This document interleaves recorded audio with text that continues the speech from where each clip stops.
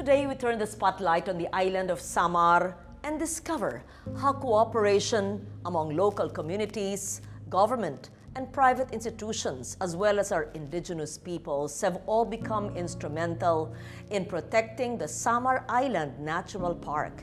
As we continue to fight for the survival of our planet, it is encouraging to learn stories of people coming together to conserve and protect what remains of our dwindling biodiversity.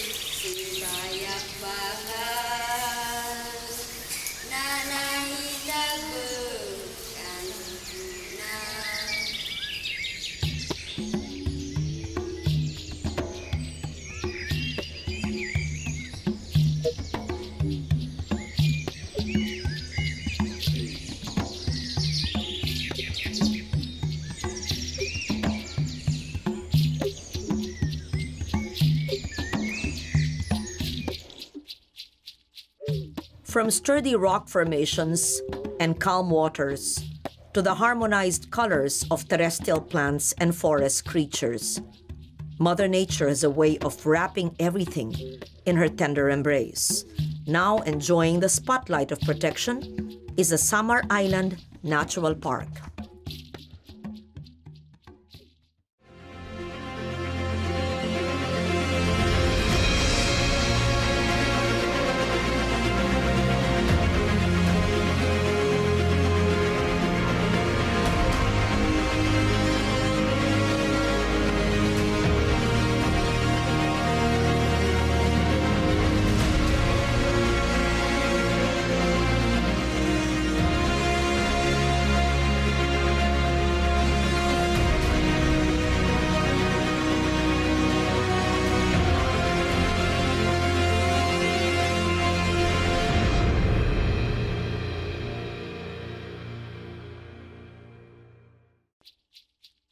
Situated in the mid-eastern part of the Philippines, Samar Island Natural Park was declared a protected area in August 13, 2003 by virtue of Presidential Proclamation number 442. It is one of the 94 protected areas legislated pursuant to Republic Act 11038 or the expanded NIPAS Act of 2018, which I authored.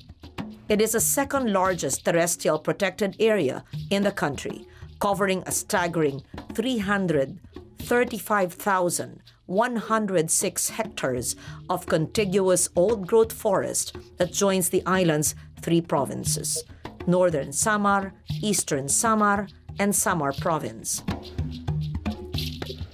This remarkable piece of paradise is home to a diverse amalgam of tropical flora and fauna.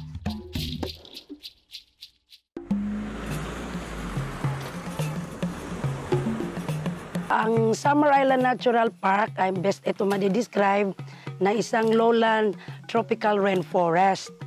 Dahil nga wala siyang mountain, ang pinakamataas na elevation niya is 800 plus lang. So technically speaking, wala talaga siyang mountain. Rainforest siya kasi ang forest niya is composed of dipterocarp. Dito makikita yung mga lawaan, apitong, nara. In terms naman po sa fauna, dito sa Samar, ito yung kauna-unahang area na nakita yung Philippine eagle, yung national bird po natin. Aside from that, dito din makikita yung Rafflesia, which is a parasitic na flower plant. Parasite siya kasi nabubuhay lang siya sa isang vine na very particular siya. Ang pangalan ng vine is tetrastigma. So doon niya, makikita siya doon sa may Basay area. Yun lang ang nakita naming area within the Samar. Aside from that, nandito yung mga hornbills, yung tarik-tik hornbills, na ang ano niyan is samarenses. Ang kanyang scientific is Penelopedes samarenses. So usually pag may samarenses kasi, kikita mo lang siya dito sa area. Meron kaming Bisayan broadbill, Narito din yung mga iba't ibang raptors kagaya ng serpent eagle, mga buzzards, nandoon, mga sunbirds, and then mga flower peckers. Sa flora naman, dito yung mga giant ferns. The menagerie of life forms endemic to the Samar Island Natural Park is matched by its magnificent landscape, composed of 25 river systems, waterfalls, caves, and natural bridges scattered across its expanse. Most can be found in Basay, Paranas, and Sohoton, while some are yet to be discovered and explored.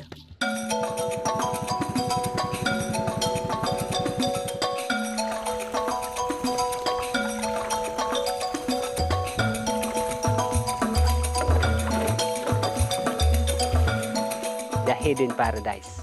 So hidden paradise kasi nga dahil nga sa dami ho nating caves and or yung mga tinatawag natin na natural resources na nandito ho sa Samar, example cave, beaches, waterfalls, and na hindi pa ho siya talaga na-introduce in public.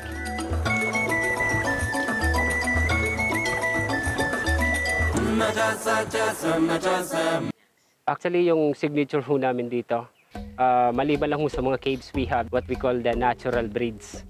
So natural breeds is parang ano siya, yung between two mountains ridges na kung saan po yung flow ng water is nasa loob.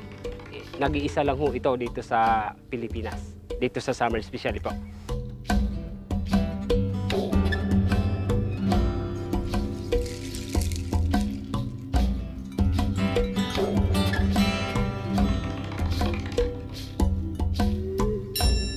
Largest karst in the Philippines, or kino-consider ho kasi yung Samar, or especially po the Samar Island Natural Park is ano po siya ma'am, the caving capital of the Philippines, kasi dito ho natin makikita yung isa sa pinakamalaking cave sa buong bansa po. So what we call the Langon-Gobingo Cave. So yung Langon-Gobingo Cave na yun is kung familiar ho tayo sa ano ma'am, sa football field. 3 football field, pwede ho natin ipasok yan doon sa loob, sa main chamber pa lang. So kung i-explore mo siya, pwede mo siyang i-explore 3 days and 2 nights sa loob ng cave.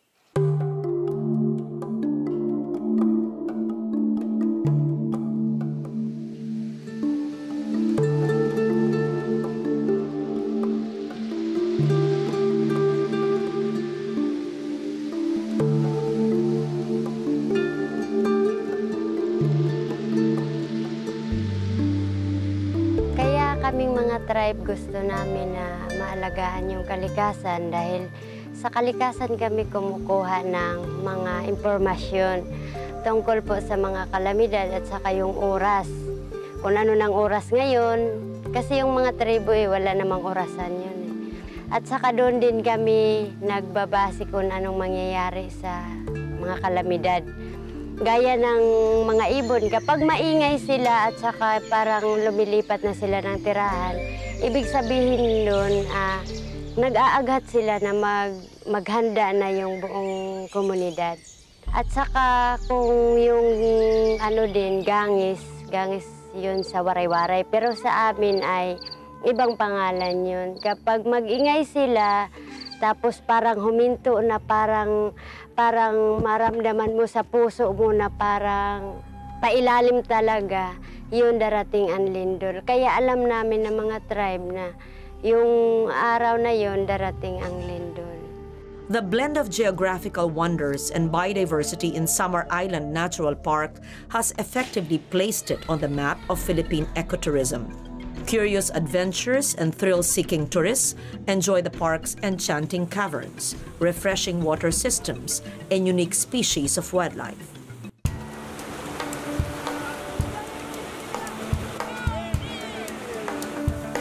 Dito po sa Samar Island Natural Park, yung prinopromote namin is yung 3 pong area, yung sa may Suhoton, which features the natural bridge at saka yung cave. And then sa Calbiga, featuring yung Lulugayan Falls at saka Langon-Gubingob. At dito po sa may Paranas area, which the Samar Island Natural Park Central Headquarters located, is yung Torpedo Boat Ride po. Nag-iisa lang po siya sa buong mundo na torpedo. It is water activity siya, pero sasakay po kayo sa boat na ang mukha po, ang itsura po niya is parang torpedo. The activity will last for 4 hours.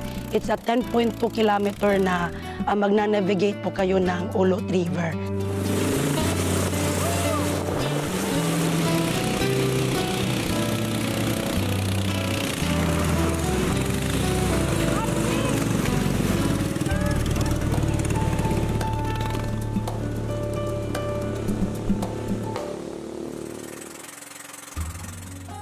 However, the fragile beauty of Samar Island Natural Park faces different threats posed by inhabitants and local communities within the area.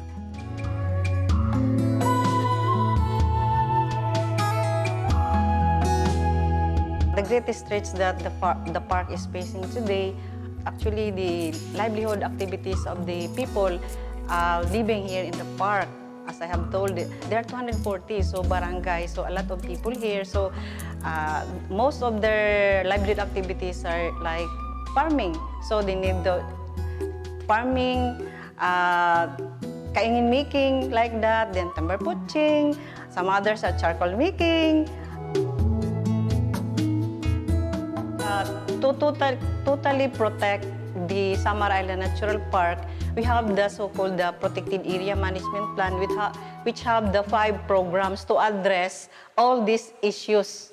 So we have the Conservation Management Program, the Community-Based Ecotourism Management Program, which are how can we develop with our ecotourism destinations that will transform from this natural beauty of the park that will transform into livelihood opportunities unto the people. We have the Community-Based Management Outreach Program, which provide the tenure instrument, security of tenure to those upland communities which are tenured migrants. And then we have also the park is managed by the so-called Protected Area Management Board as the policy-making body of the park that will approve plans and proposal. So anything, development, whatever that will be implemented into the Samar Island Natural Park, it's the decision of the Protected Area Management Board. Substantial collaborative efforts of all stakeholders and relevant agencies must be continuously implemented to protect the natural park. The primary strategy is to fully transform the lives of locals through sustainable development programs that would wean the dependence of the communities on the resources of the protected area. Mapapanatili po natin yung ganda ng environment using the ecotourism. Isa nga po yung sinabi ko kanina, yung sa torpedo po, with the collaboration of the provincial government of Samar, DOT, yung municipality po ng Paranas, which nabilong siya yung kanyang administrative jurisdiction, ay nagsasama-sama po para na-develop po yung torpedo. Yan po ay, yung activity mismo is torpedo, pero yung pangalan din po ng organisasyon is torpedo din po. It's a people's organization na dati po sila, mga nag-illegal, they are very, very dependent to the forest, yung sa wood, pagpuputol po ng kahoy. But slowly, binigyan po sila namin ng ibang enterprise or livelihood para medyo mais na po yung pressure ng forest na paggagamit nila. So ngayon, yung boat na dati nila sinasakyan ng mga lumber flitches, turista na po yung sinasakay, hindi na po yung mga illegal na gawain. Hindi ko sinasabi na total talaga sila, but little by little, they will appreciate. Kasi pag may appreciation po yung isang tao sa environment o sa kapaligiran o sa forest, makikita niya kung gaano siya kaimportante. Minor forest products are utilized as raw materials for sustainable livelihood programs anchored on ecotourism. Yung mga basket making, gawa po yun sa minor forest product po ang tawag doon, kagaya po ng rattan, yung agsam, yung nito. Kinukombine po yung tatlo para gumawa po sila ng mga handicraft. The conservation and protection of the Samar Island Natural Park is continuously ingrained in the indigenous culture and practices, even in child rearing. Lahat ng chieftain leader namin nagsasabi sa mga komunidad na ganito ang gagawin natin. Kung magkuha tayo ng ratan, ay hindi natin papatayin yung mga anak niya, yung mga seeds po niya. Kasi doon din kami kumukuha ng pagkain, gaya ng pugahan. Harina yun ang laman nun. So doon din kami kumukuha ng pagkain. At saka yung mga ano din, mga prutas sa bundok.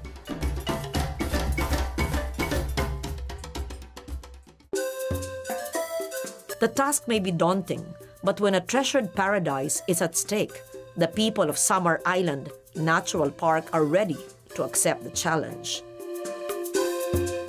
Ako po, nagkakandak po ako ng monitoring quarterly sa sinasabi naming BMS site. The BMS stands for Biodiversity Monitoring System. Ang ginagawa po namin, it's a 2-kilometer na transect line. Linilista po lahat ng makikita, maririnig na ibon, pati yung flora, pati yung mga tanim, important po na tanim. At tapos, iano yan siya, gagawan po yan ng report. Because it is a protected area by law, kailangan niyang protektahan. Pero kung ang DNR lang ang sasabing magprotekta, mahirap po. Kailangan po ng tulong ng LGUs, both the provincial and at iba pa pong ahensya, kasi even the community, pag-perform po ng mga people's organization na sila po ang katuwang namin para protektahan yung isang lugar. The grand forest that is Samar Island Natural Park has never been so alive. With this fragile piece of earth, the goal of conservation is a collective agenda day after day.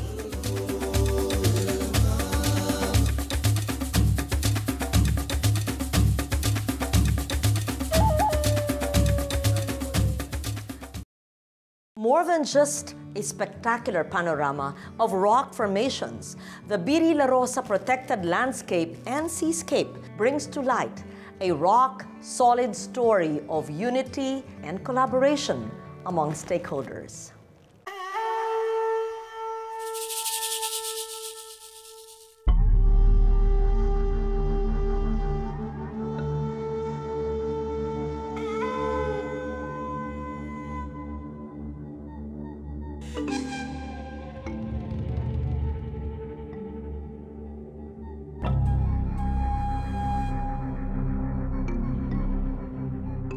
Fashioned by forceful winds and splashing waves, they are a silent testament to nature's artistic fury, carved over millions of years.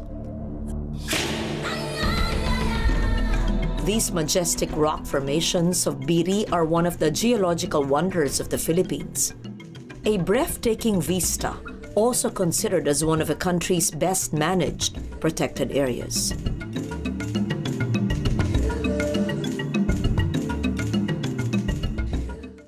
Undeniably one of the most photographed locales in the province, Biri and its rugged coastline of limestone cliffs is a natural magnet for tourists and adventure seekers.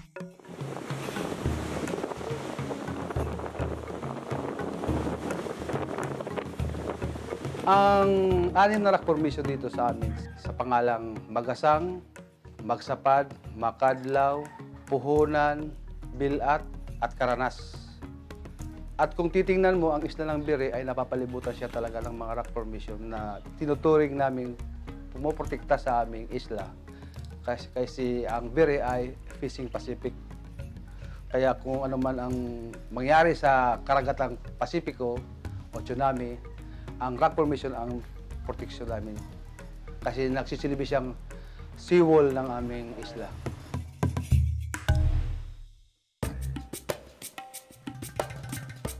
Ang isla ng Biri po ay unang-una nakilala siya noong sinut ang pelikulang iisa pa lamang dito sa Biri na pinagbibidahan ni Richard Gomez at Sidon Salueta noong 1992.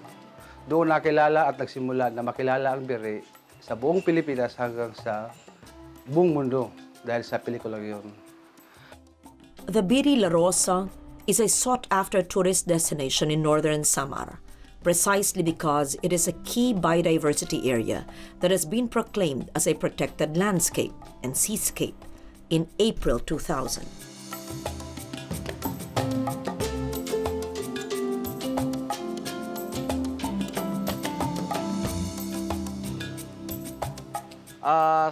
Sa ngayon din, yung Biri Larosa from Proclamation 291 ay ngayon kasali na po sa one of the 94 protected areas in the Philippines as Republic Act 11038. So yung sinasabing Expanded National Integrated and Protected Areas System. Una po yung Biri Larosa ay complete po ng major ecosystem like mangrove, seagrass, fishes, corals, at saka mayroon po tayong wetland. Over 400 hectares of mangrove forests provide habitat to a host of flora and fauna, particularly local and migratory seabirds. Coral reefs cover more than 80 hectares of the waters, with beds of seagrass spread within outlying areas. One finds quaint reef fish species such as the siganid, or rabbit fishes, locally danggit, in these waters. Dahil protected area ang Biri, nagipag-tie up kami sa Biri Larosa, yung PAMBI, Protected Area Management Board na namamahala dito sa isla ng Biri. The Protected Area Management Board in Biri Larosa brings together all stakeholders to a mutual level ground where coordination becomes key to the area's conservation. Sa ngayon, ang PAMBI ay masigasig na pina-implement ang mga batas na kailangan sa isang deklaradong protected area kagaya ng isla ng Biri. Malaking bagay po sa amin dito na kami ay isang tourist destination na iwasan na ang mga illegal na aktibidades dito. Isa sa naging malaking epekto siguro na nawala ang illegal fishing dito sa amin, sa bayan ng Biri. Noong magkaroon ako ng mga lumang speedboat na umiikot sa bayan ko. Kasi noon ang mga illegal fishermen walang nakakahuli kasi wala lamang mabilis na robo-responde. Sa ngayon, nung malaman nila na may speedboat ako, nawala ang mga nagtidilamita. Isa yun sa naobserbahan ko dito sa bayan ng Biri. Wala nang dynamite fishing na nangyayari dito. Sa ngayon, nag-stricto na ang PAMBI dito sa amin. Hindi ko na pinayagan ang malalaking construction kagaya ng mga road concreting na ginagawa ngayon dito sa isla namin.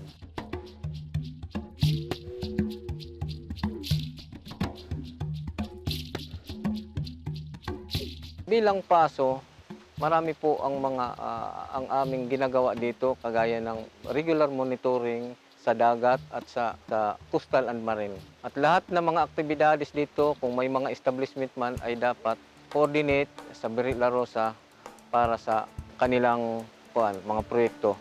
An aggressive education campaign on the do's and don'ts that visitors need to know is a big part of the community's efforts at conservation. Inevitably, the level of involvement of the community spells a difference in the level of conservation and protection of one's source of local pride.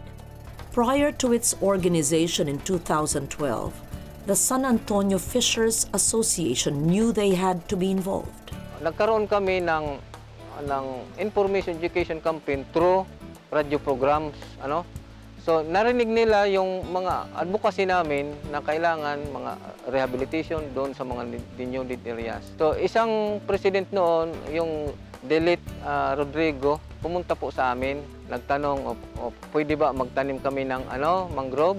Nagpaalam. Sabi namin, wala pa tayong pundo. Hindi, sa sarili namin voluntary lang. So sa madaling salita, inano namin yan, sinurvey yung buong area ng San Antonio. So, umabot ng 500 plus hectares voluntary.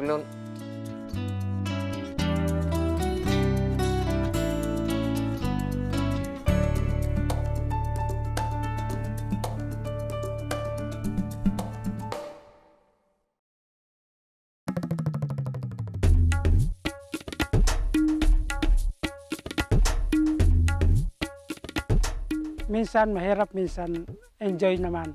Kasi yung member namin, very cooperative naman sa asosasyon namin.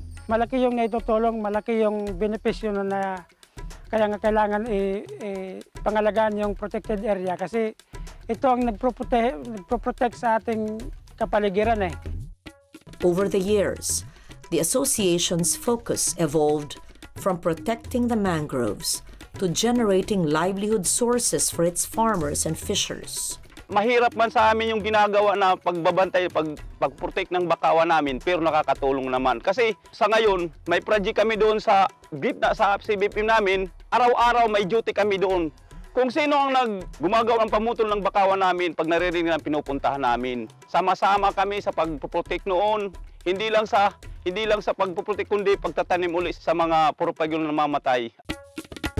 The same passion to conserve Biri is shared by an allied group initiated by a Scottish national who fell in love with the island's coral reefs.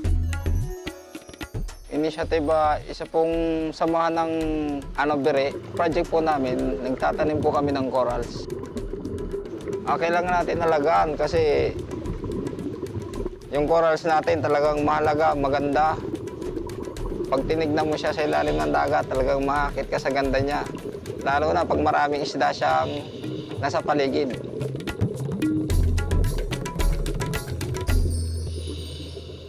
Sa ngayon po, ang Biri ay pinapangalagaan namin at ng DENR kasama yung mga Blue Brigade para maprotektahan ang aming bayan. Unang-una kasi ang disiplina nagsisimula sa bahay-bahay, lalong-lalo na sa solid waste management. Pino-force namin ngayon ang pagsisegregate ng mga basura sa bahay pa lang. Pero napakahirap i-implement ang paukulang paraan para sa ma-minimize ang basura. Kasi lahat ng bangka na pumapasok galing sa mainland papunta rito may dalang plastic. Yun ang pinakamahirap na suliranin namin. Pero dahan-dahan namin ini-educate ang mga tao dito. Working hand-in-hand with these groups are tireless community members who have bonded into people's organizations to do their share. Malaki ang naitutulong ng national government. Lalo-lalo na nang ma-declare na protected area ang Biri, na pinadaan sa DENR ang pagpapa-implement ng mga batas. Isa na yun sa malaking tulong sa aming isla.